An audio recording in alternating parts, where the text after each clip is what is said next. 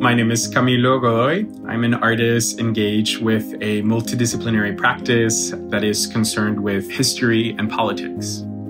My work featured in the exhibition States of Mind, Art in American Democracy consists of an ongoing series of works on paper that I started in 2013. And for each of these 6 works, I appropriated the signature of presidents of the United States who have been in power since I've been alive.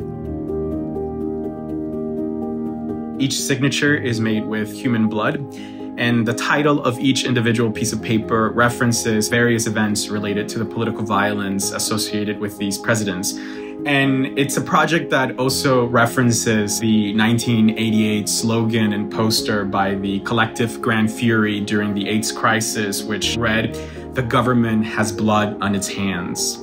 And it's a project that focuses on the legacy of violence perpetrated by the US government during my lifetime.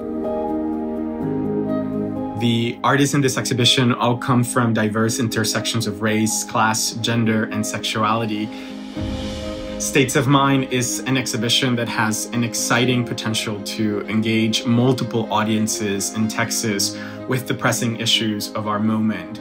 There's definitely so much work to do, and the gallery space is an essential site for different points of views to be negotiated and understood.